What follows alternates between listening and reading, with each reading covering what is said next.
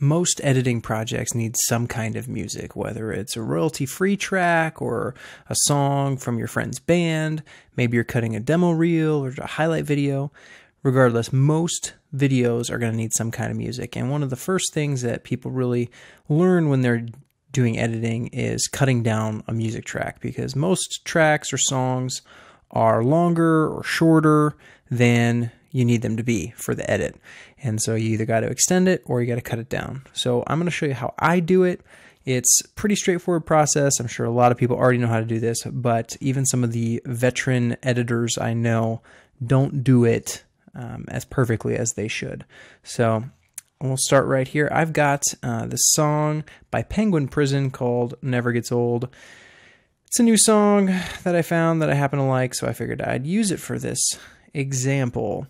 It's kind of funky, kind of cool. I encourage you to check it out if you're into that sort of thing. If not, well, you're going to have to deal with it for the example here. So you've got this track, it's right around 3 minutes, as most songs usually are. And the first thing you're going to want to do is go through and add markers to the beat. Now, I typically do this kind of every 4 measures. You could do it every measure. You could do it on every beat, whatever makes the most sense to you. But I like to do it every 4 measures just so I get those main chunks of the song. You'll notice every music track follows a pattern of some kind, so you're going to want to be editing around that pattern and not breaking it, because that's going to make your edit really noticeable. You want this to be smooth and seamless, as if the song were actually that short or that long if you're extending it. So I'm going to go through here, add markers to this track, and I'll see you once I'm done with that. Okay, so I've added all the markers to my timeline or my music track, and you can see they're evenly spaced because it maintains a steady beat throughout the song. I'm sure there's automation software out there that detects the beat, and you could do something like that, but I like to do it by hand because for a 3-minute song, it doesn't take that long, and you can kind of get a rhythm for the song, and you can kind of see, okay, I would probably want to make my edits here. For this one, let's say we're using this for a demo reel or a highlight video of some kind. Maybe we want to cut out the second verse and then the second repetition of the chorus just to keep the core song intact, but we want to just shorten it. So what I would do is I'd go in here, and I kind of remember, and you can kind of even see it right here where it gets a little louder. That's where the chorus starts, and we'll just check that and make sure. Yep. And here's where it goes back into the verse. And again here, it goes to the chorus. And so what we can do is, instead of going to this first chorus, we can cut all this out and skip right to that second time through the chorus. And by doing that, we'll trim a minute off of this song. So rather than, 3.5 minute song, we're now down to 2:15. Now, this isn't perfect by any means, because when I was going through adding those markers, there's human error. My timing isn't going to be perfect. So I always go in here and I check to make sure that my waveforms are matching up. And an easy way to do that is drop your split down to the next track, and you can kind of pull left and right to see if everything's lining up. And look at that, I actually was pretty close, almost exact by in terms of frames anyway. So this would actually probably sound pretty good if we played through. So let's just check that and see what it sounds like. So I'll play that again. It's almost perfect, but you can hear a little bit where it kind of pops because it's not quite perfect.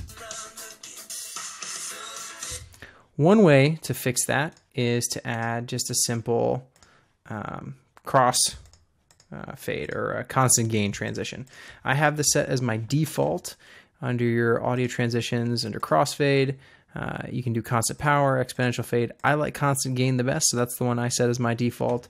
And under your system preferences, your Premiere preferences, you can go to general and you can set the default duration for audio transitions and for video transitions. So I've got mine set to 0.15 seconds just so it's real short and quick. I think that's actually 4 frames, and typically I'm editing on a 24 frames per second timeline. This one happens to be 30 frames per second, so that's why you see that it's not quite even on both sides. But we could just fix that, and it's 5, so we can go 7, you know, whatever makes the most sense. Maybe something like 3. We'll try that. And that's almost seamless. No one's, you know, when you cover that with video and maybe other sound effects or, you know, other sound bites, whatever, no one's going to notice this. But if you want to be real picky, because as you can see, if I come in here, delete that transition, drop this down, pull this over, you can see it's not exactly lined up. It's off by, you know, like half a frame or something. And most of the time that might not be an issue, but just so you can see how to do it, if you go, it's not under here settings, it's actually under this little menu, which I believe used to be over here on previous versions of Premiere. Maybe it's just my layout, but it's right here, this three bars. You can, where is it at? Show audio time units. And basically what that does, it allows you to edit sub-frame for audio. So if you click that, you'll see the timeline change to where we don't have frames anymore. But now we can get real close in here and we can actually move at the subframe level. So if you really want to be particular about how you're editing your music and your stuff, this is how to do it. It is not the most fun thing to do, because if you start scrubbing, yeah, that's not good. You don't want that. So let's put this over a little bit. There we go. That looks pretty much dead on. Now we can play this transition again, and we'll turn the time units off so we don't get that terrible scrubbing noise, and we'll try this out. Can't even hear it. And there's actually a hard edit there. We could, you know, just for safety, add a little crossfade. Ooh. I think that actually made it worse. I don't like that.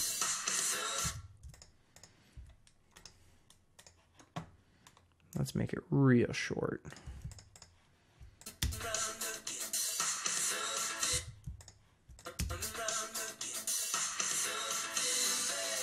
Cool. And that's what you find. It's just a lot of playing it, checking it, making sure it's right. But now we've got the song cut down. And the really handy thing about this is now that we have all these markers, if you want to sync and edit to the beat, these are kind of those main impacts of every set of 4. Is it measures, bars? I don't know. Whatever it is, whatever musical term it is. We've also got the ending marker here. Oh, and I should have mentioned the way I was adding those markers. I have it set up under keyboard shortcuts. If you search marker, I come from Final Cut, so I know it's terrible. But my keyboard layout is the Final Cut one, which is great because you can customize your keyboard to whatever you want. So more power to you if that's what you do. But by default, it doesn't let you add markers to clips, at least not the last time I checked.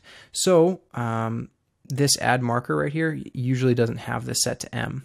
That's how it was in Final Cut, so that's what I'm used to. So I just make it M, and that lets me select a clip and add markers as I'm going. You might run into some problems if your computer isn't fast enough or your hard drive isn't fast enough to where you'll be adding markers and it'll actually show up delayed. Thank you Premiere for saving my project. How very nice of you. If you have a slow machine, you might run into problems adding markers.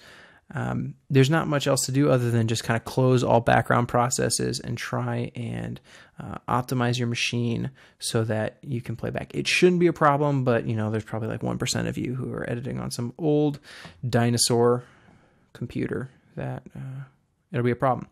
So anyway, the same thing could be said if we wanted to extend a song. So you could even get real creative with this, where maybe you label your verses, you know, one color, and then